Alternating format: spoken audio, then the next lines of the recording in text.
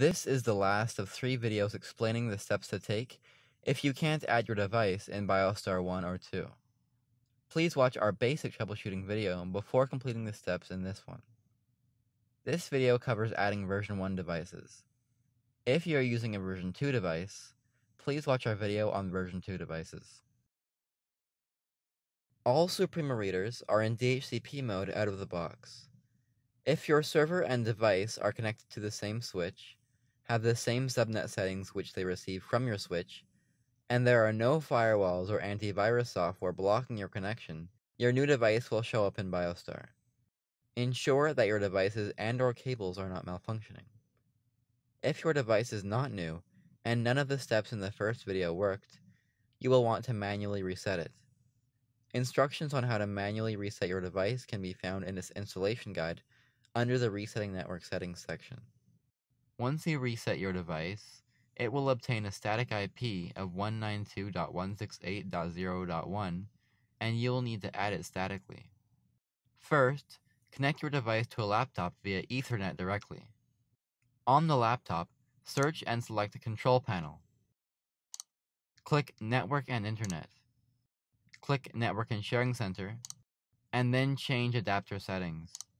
Right-click on the Ethernet or LAN adapter you are using, and select Properties. Select Internet Protocol version 4, and then click Properties. Select Use the following IP address. For IP address, enter 192.168.0.10, 255.255.255.0 for subnet mask, and 192.168.0.1 for default gateway. Click OK. Click Close. To check that you can connect your device, hold Windows plus R, type CMD, and click OK. Type ARP-A and hit Enter. You will see an interface with an IP of 192.168.0.10. You should also see a device with an IP of 192.168.0.1 and a physical address starting with 00-17-FC. This is your device. If you don't see this, make sure that your device is cabled correctly to your switch and/or laptop and that it has been reset. Once you have made sure that you can connect your device, you can configure it in BioStar. Run BioStar server config as an administrator. Start your server.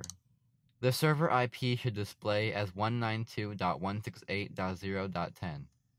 If it doesn't, make sure your Wi-Fi and any other LAN adapters are turned off. Next, open the BioStar client. If you can't connect to the server, click Server Setting and enter the IP of the server. Click Save. Log in with your credentials. Click on the Device tab. Select Add Device in the task pane. Make sure LAN is selected and click Next. Select TCP and enter the IP 192.168.0.1. Click Next. Once the search is complete, your device should appear. If it doesn't, click back and try again. Click Next. Select the box next to device ID, click Add, and then Finish. Click on the device's Network tab. If the switch your server is connected to is configured for DHCP, select the Use DHCP option. If your switch isn't configured for DHCP, turn off the DHCP setting.